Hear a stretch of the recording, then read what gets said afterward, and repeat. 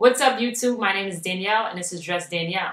If you want to know how to dress more masculine without looking like you just went through your uncle's closet, then you're in the right place. Because every week, I put together looks meant to inspire you and help you feel comfortable exploring your dominant side. It doesn't matter how you self-identify. If you don't feel like yourself in traditional feminine clothing, then I've got some ideas for you. If that sounds interesting, keep on watching. Today, I have something special for you guys, something I'm very excited to share with you. It's what I'd like to call the Essential Series. Because I know a lot of you are working on improving your style and you aren't sure where to begin or what items to get first, I thought it would be helpful to create a list telling you what items I would get if I were building my closet over from scratch. Now, there will be other videos to follow this one exploring different categories, so make sure to stay tuned after this one. But without further ado, let's get into today's video. Today's video is 11 essential shirts that you need. Number 1 is a crew neck t-shirt. Now, this is the most basic clothing item that you can have in your closet. And everything starts with the t-shirt. So it's good to invest in a good one. You don't want it to look cheap. You don't want it to be a thin material. And you don't want it to shrink when you wash it. So look out for thicker materials. And most important, it needs to have a good fit. It has to be tight around your biceps. That way it makes you look strong. If it's wide around your arm, then your arm's going to look like a stick coming through and it's just going to look skinny. Also, it should be loose fitting around the stomach area. And you want to be able to eat without feeling guilty afterwards, like you're going to look like a sausage. You can wear it in many different ways, and most recently, most people are wearing it with suits, so that just goes to show you that it's necessary. You're going to find better luck in the men's section for this one. Go to the men's section, look for the skinny fit, the slim fit, or ideally, the muscle fit. I'll start off with, of course, a white tee or a black tee. Now, number 2 is a polo shirt. This is basically a dressed up t-shirt. It's just as comfortable as a t-shirt, except now you add a collar and you add some buttons. So it's definitely going to elevate your look. You can wear it with dress pants or you can wear it with jeans. So it's very versatile. And also, like the t-shirt, in my opinion, I think it looks best when it kind of hugs your bicep, but it's a little loose fitting in other places. And for that, you're going to have to go to the men's section and you're going to look for like muscle fit. I suggest starting off with a white, a navy, or a gray one first. Number 3 is the Henley. I call this a sexy t-shirt. Now, it's just as comfortable as a t-shirt, but now we just add some buttons. And honestly, a lot of people don't even know about this shirt. So if you get this shirt, you're going to stand out. A Henley, you can dress up or dress down. You can even wear it with sweatpants and it'll just look better than sweatpants in a regular old t-shirt. This is a men's shirt, so you will have to go to the men's section. I suggest starting off with a white one. Number 4 is a Revere shirt, also known as a Cuban collar shirt, also known as a camp collar shirt. The main thing with this shirt is it has a wider collar and it's going to sit a little lower, so it's going to show some skin. This is not a professional shirt, so avoid wearing it in the office, but it's great for going out and about in the summer. It's great for partying at night. It's good for, social setting events, and it's like a kickback shirt. This shirt should fit loose, and it's also a men's shirt, so you want to head to the men's section to find it. Honestly, it doesn't really matter what color you start off with, but I just wouldn't do anything too bright. Number 5 is a dress shirt. Now, it goes without saying that you're going to need a dress shirt in your closet. However, if you want to stand out, go for a collarless dress shirt. Me personally, I love collarless shirts. I think that they're better than shirts with collars for women because they show more of your neck. And sometimes when we get collared shirts, we can look really stuffy. If you go to the men's section for the dress shirt, you should definitely look out for the slim fit, skinny fit, or muscle fit because anything else is just going to be too long in the arms, too broad in the shoulders. You want it to sit as close to the body as possible to look neat. Remember, dress shirts are meant to be tucked in. So if you get a dress shirt, tuck it in and wear a belt. I suggest getting a white dress shirt to start. Now, number 6 is the Oxford. Similar to the dress shirt, except the dress shirt is going to be smoother and softer to touch, whereas the Oxford is going to feel a little more rough. It's going to be probably more on the cotton end. And the Oxford shirt, unlike the dress shirt, can be worn tucked in or untucked. So to me, it's more versatile. I love the Oxford shirt, and you can wear it in many different ways as well.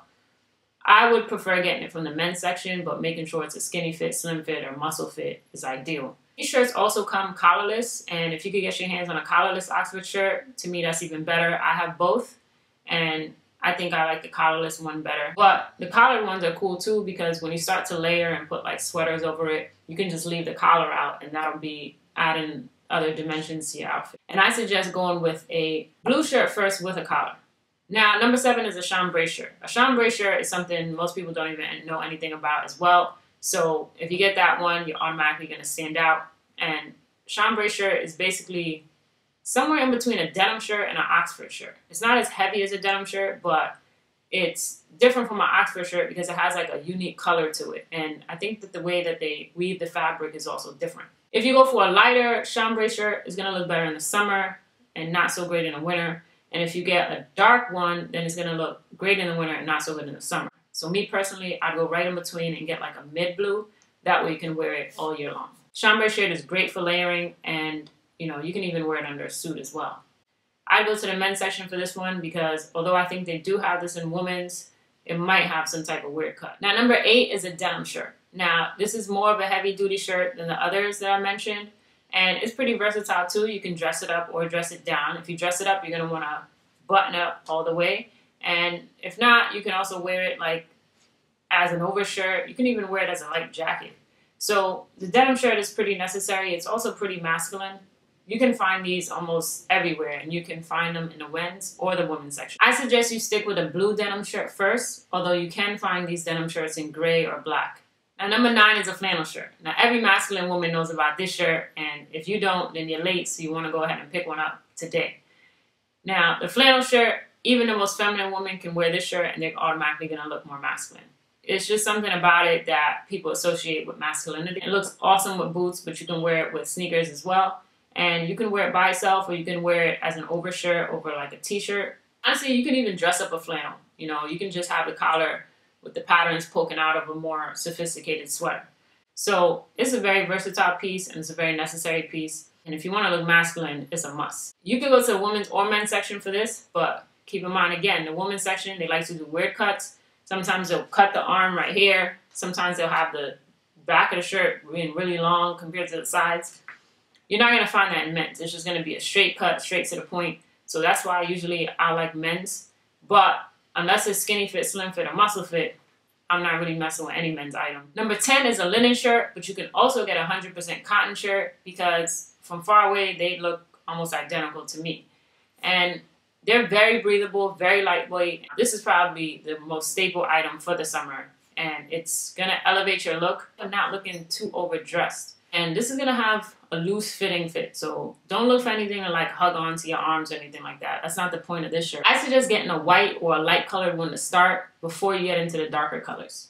And last but not least is what I would call the going out shirt. Now this going out shirt could be a 100% viscose shirt. It can be a floral shirt, or it could be just like a silky shirt. The key with this shirt is you want it to feel good. You want to be something that the ladies want to touch. And this is going to be the shirt that you go out with, either at night or in the day. And I'd suggest something that you can unbutton a few buttons so you show a lot of skin right here. And you maybe roll up the sleeves, pair some shades with it. This is not a shirt you're going to wear to the office. It's not a professional shirt. This is just going to be something that feels good, looks good. It also flows. You don't want to be too tight. It just needs to drape your body real sexy. This one you can easily go to the women's section because this naturally has a woman's cut. And it'll probably fit your arms and your shoulders a lot better. And that's it for today's video, guys. I really hope you enjoyed it, and I really hope I was able to help you. If I did, please go ahead and hit that thumbs up button. And if you have any questions about anything that I spoke about, go ahead and hit me. Be sure to subscribe because I will be coming out with some more videos, and hit that notifications button after you subscribe so that you'll be notified of when I release them. It's going to take a while for you to get your closet going, especially if you're starting from scratch. Me personally, it took me like 2 years. So don't try to rush into anything. You know, you might buy things and might have to return them. So just keep your receipts. I hope I was able to help again. Thank you so much. I have a lot more coming to help you get dressed. But as always, it's peace and love. And remember, stay fresh.